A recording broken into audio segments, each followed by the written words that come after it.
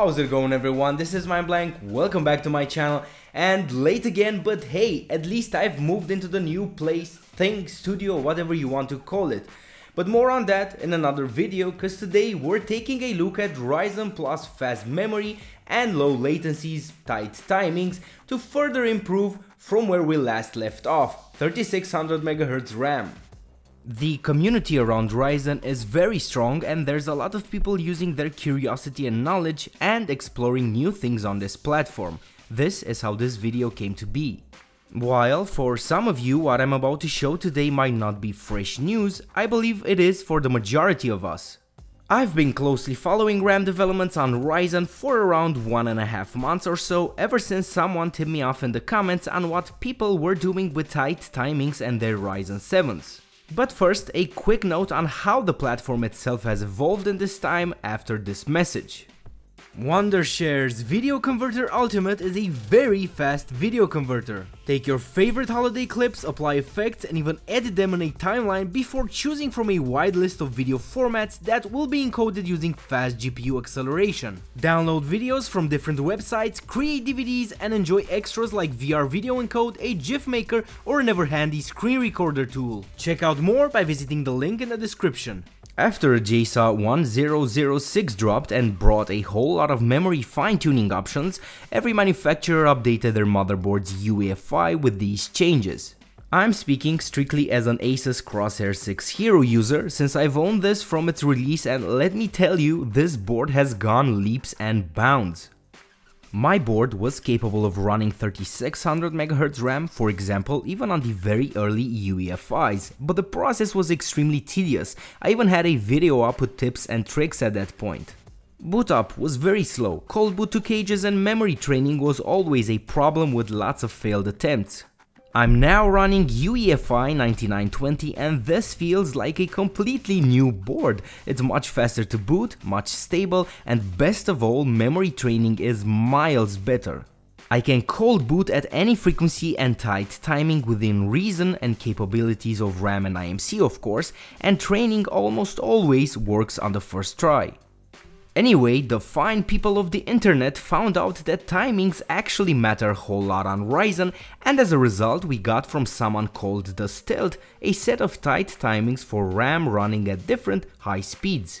Unfortunately, if you're going to attempt this, you'll be needing Samsung B-die ICs on your RAM like usual. It's the best pair by far for Ryzen even at this point in time, and don't expect to go anywhere near these low latencies with Hynix or Micron based RAM. For testing purposes, I've chosen two kits of Samsung B-die. One is a G-Scale Trident Z 3600 MHz CL16 on all primary timings, and the other is Team Group's Extreme 3600 MHz CL18 20-20-20. The difference between these kits is IC binning. I'd call the Trident Z and any kit with high frequency, low and uniform out of the box timings as high quality B-die. There's also CL15 kits at this frequency which would probably be very high quality B-die. On the other hand, Team Group's B-die kit is just normal lower binned ICs, hence the much loose factory timings. The difference between these kits is price, and you'll find Team Group's Extreme with slightly lower prices. If we are talking about the kits themselves, both are a high quality single rank implementation, quality PCBs and fancy heat spreaders.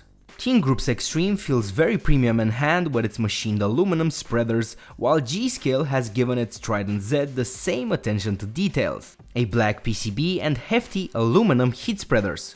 As far as performance goes, there's a clear gap between them, and we'll talk about that a little bit later. First, I want to show you guys how complex the memory timings page looks now on Ryzen top-end motherboards. First of all, we've got a slew of memory straps to choose from, up to and including 4000 MHz. I remember having a handful of options in the past on the latencies page here, but we've now got a sizable roster of settings, including proc ODT, processor on-die termination settings, which are a big help in memory training and stability. If you want to apply these timings on your own Ryzen PC, and if you're not very knowledgeable on what all these timings refer to, and it's okay, I don't know all of them to be honest, I'd recommend sticking with the Stealth's presets. Most of the timings are calculated and not chosen at random, so be careful what you change. This Google spreadsheet calculator, made by a swell fella I don't know for crediting purposes, but thank you, should help you out here. Anyway, manually entering these timings is the first step, closely followed by a bump in SoC voltage. It clearly helped me stabilize some low latency timings, so I tried 1.05 to 1.1 volts SoC on the first try. I got the best results with ProcODT at 53.3 ohms, but feel free to try settings between 40 and 90 ohms. Last but not least is the Dram Voltage.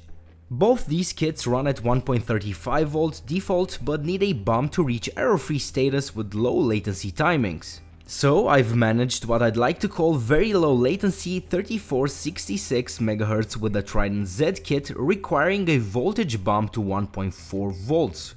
I call this very low latency, or VLL for short, from now on, since I further tightened a bunch of timings, including TRRD and TFAW, which was found to positively impact performance on Ryzen. The Trident Z is a very capable set of RAM and managed to pass 600% error-free HCI MEM test. Now, with Team Groups Extreme, well, there's a reason for the much loose timings.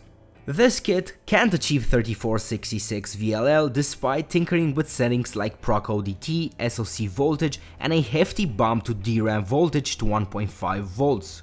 It did manage 3200 low latency timings, the stealth settings, with 1.48 DRAM voltage.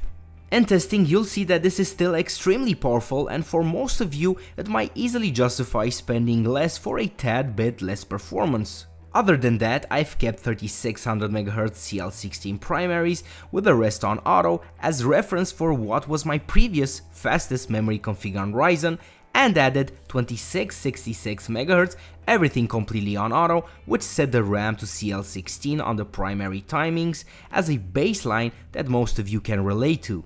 This time, however, I tested with an AMD GPU, an RX Vega 64 overclocked to 1610 MHz locked core and 1070 MHz HBM clock at high, not ultra settings, and 1080p in my usual roster of CPU intensive titles. The go-to reference here is the 7700K at 5 GHz running the same 3466 VLL settings. And oh boy, let me tell you that timings make a world of difference, so let's start with BF1, which clearly performed much better on Ryzen and VLL. In my previous testing with an Nvidia card, I managed to almost catch up to the 7700K, but with the Vega card, Ryzen's on top in this highly multi-threaded title. I've got frame times as well, but we're only going to compare Ryzen 1700X with 2666 RAM and 3466 VLL. I opted for this since the difference is quite huge in some titles, maybe even akin to having a flat-out faster CPU. And from the looks of the graph, you can see how much better 3466 looks compared to 2666. Moving on to Rise of the Tomb Raider Geothermal Valley, and this is a new one for me, Ryzen on top of the chart in this title and area. Not by much, but enough to clearly spot areas during the benchmark, hit 100 plus FPS on Ryzen while sticking to around 95 FPS or so on the 7700K. 3200 LL RAM is again faster than 3600 CL16, and I think the use of a fast AMD GPU paints, again, a different picture than my previous Nvidia GPU testing did. Witcher 3 was quite anticlimactic on Ryzen, and I got very weird behavior here, with the 7700K clearly faster in all areas. I think the drivers have something to say here, especially since both on the 7700K and 3466 VLL Ryzen, I was seeing GPU usage in the very high 90s all the time, despite the very different outcomes. But taking a look at the frame times, well, check out the last part of the graph, the city market, which is very CPU demanding and where 3466 VLL easily distances itself. Ashes of the Singularity see some amazing gains from fast RAM. 3466 VLL on Ryzen finally manages to get it to the top of the chart in this title. Performance stacking here with an AMD GPU is similar with an Nvidia one, so I'm quite sure that the results will be the same on a fast Nvidia graphics card. 3200 LL is as usual faster than 3600 CL16.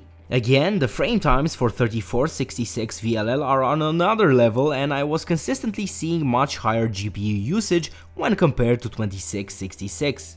Lastly, it's Watch Dogs 2, where with an Nvidia GPU and 3600 RAM last time, I managed to catch up to and outperform the 7700K, which was expected since this title is thread count dependent. With the RX Vega, 3600 CL16 managed to be below the 7700K, but 3466 VLL sees some amazing improvements here and matches the 7700K, with the added mention that Ryzen again felt smoother in this title. We can see some huge differences in frame times between 2666 and 3466 VLL like we did with Ashes before. Alright, what's the takeaway here? Well, 3600 CL16 was my previous champion for Ryzen. 3466 very low latency is on another level and I'm not done tweaking. Next step is 3600 low latency or very low latency if the IMC allows it. Second thing is that 3200 low latency is always faster than 3600 CL16, which means that you don't need top of the line B-die to get some awesome performance out of Ryzen. What's more, Team Group's Extreme is more often found on sale, so be on the lookout for this particular kit. Some of you might be wondering how Ryzen at 3.9 GHz and an IPC deficit can be faster or equal to the 5 GHz 7700K. Well, don't forget that it has double the threads, so if we can make, and we did, each and every thread that little bit faster, it's going to add up and give us some amazing results. Let me know if you want to see the same testing done with a fast Nvidia GPU. For me, it would be interesting to compare, but I want to hear your guys' thoughts and if you'd find it just as cool. Alright guys and gals, if you want to further support this channel's growth, consider looking at my Patreon page linked in the description. While you're at it, leave me your comments, questions and suggestions down below, check out my Twitter account, and thank you for supporting this channel by subscribing. See you next time everybody, bye bye.